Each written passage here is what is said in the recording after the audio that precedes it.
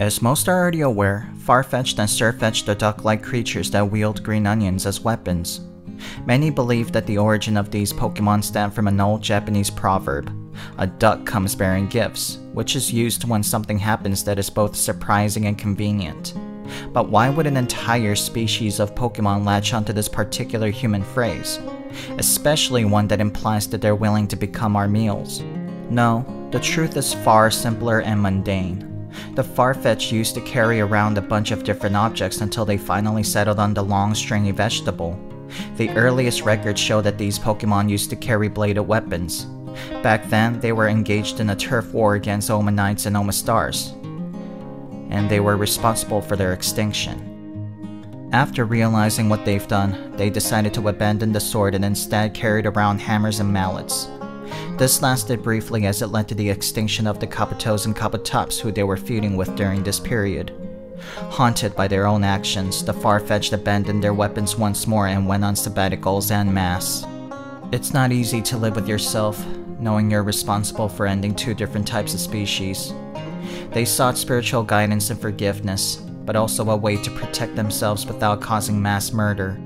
They eventually returned after several years, and this time they chose to carry wooden clubs. Believing that nothing could go wrong, they started beefing with the Aerodactyls and ended them completely. It didn't make any sense. Aerodactyls had a reputation for being tough and sturdy, but they all dropped like flies before the Farfetch'd.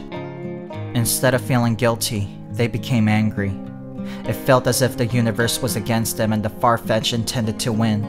So for the next million years, they wielded branches, sacks of flour, pillowcases, socks full of sand, stale baguettes, and Magikarps and ended many, countless Pokemon species.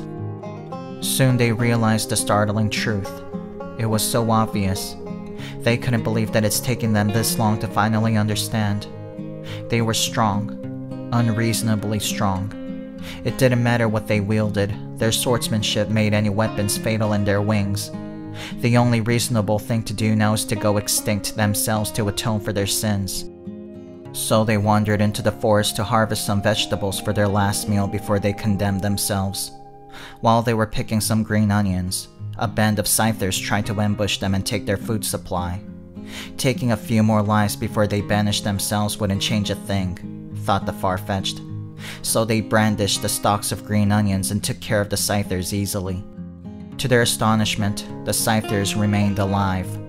The Farfetch'd immediately ditched all plans to perish and began collecting more green onions to arm themselves.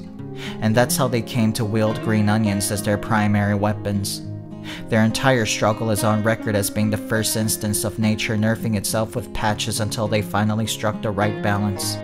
I'm a leftover sandwich crust, and this has been another episode of Pokemon Phax. Stay tuned for more factual Pokemon facts. Have a wonderful Pokemon day.